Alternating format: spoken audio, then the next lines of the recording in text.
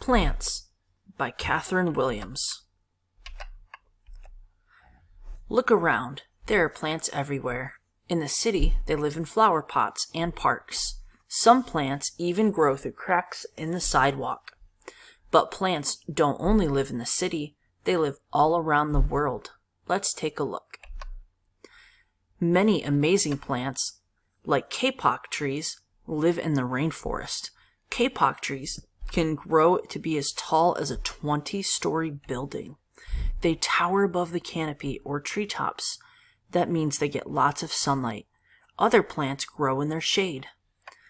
This orchid lives in the rainforest.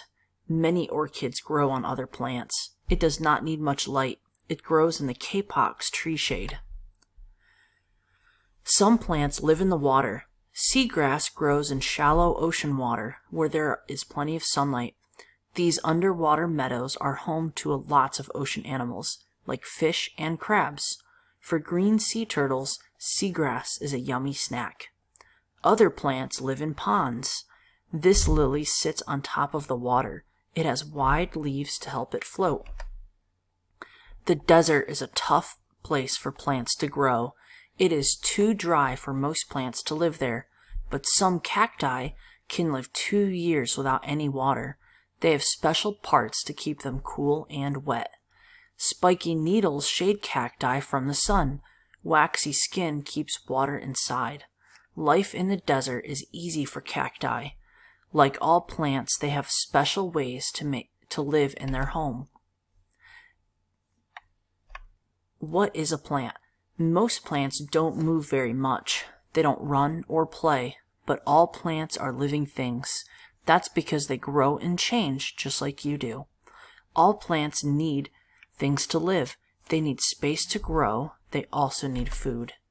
Plants can't go to the store and buy a sandwich. Instead, they make their own food from sunlight, water, air, and nutrients. They have special body parts that help them gather these ingredients. Leaves gather sunlight and air. Wider leaves get more light. Flat leaves gather more light too. Roots help plant absorb water and nutrients. They usually grow down into the soil and spread out wide. Spreading out helps the roots collect more water. It also holds plants in place. The stem carries water from the roots to the leaves. It also holds the plant up. All the parts of a plant work together to keep the plant healthy. Most plants have similar parts, but others are different.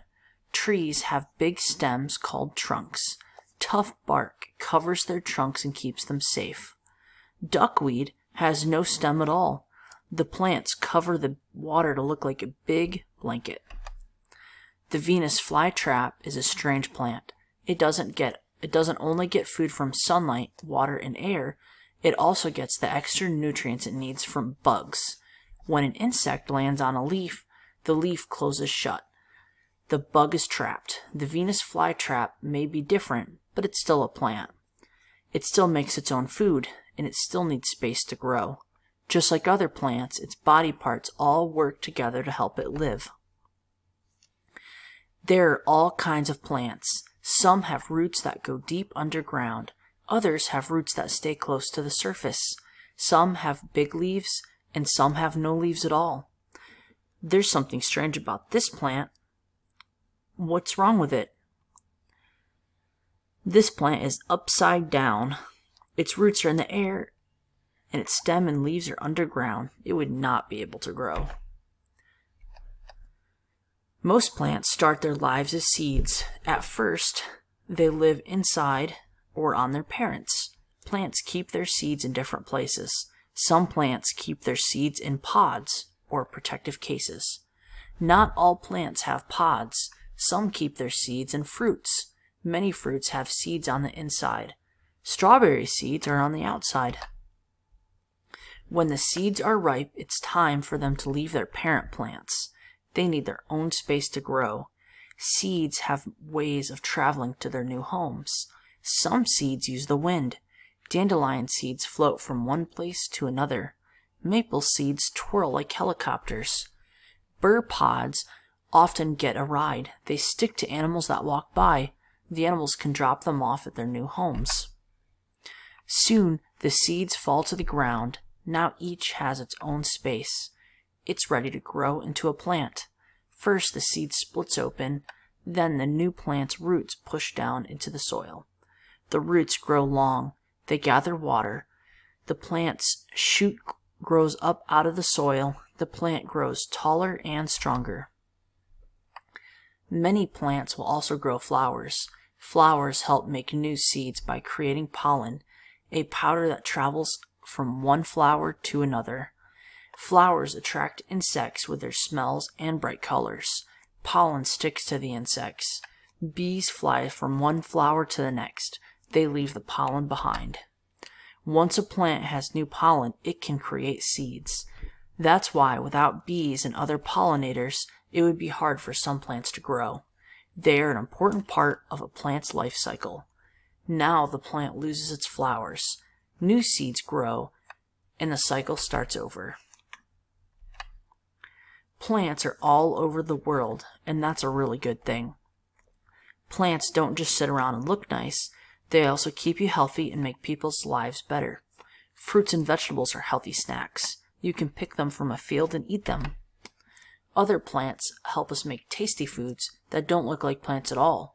Tortillas are made up of corn that's been cooked, ground up, and flattened. Many tasty cakes are made with wheat. Wheat and corn are both types of grasses. Plants make up many of the useful things we see every day.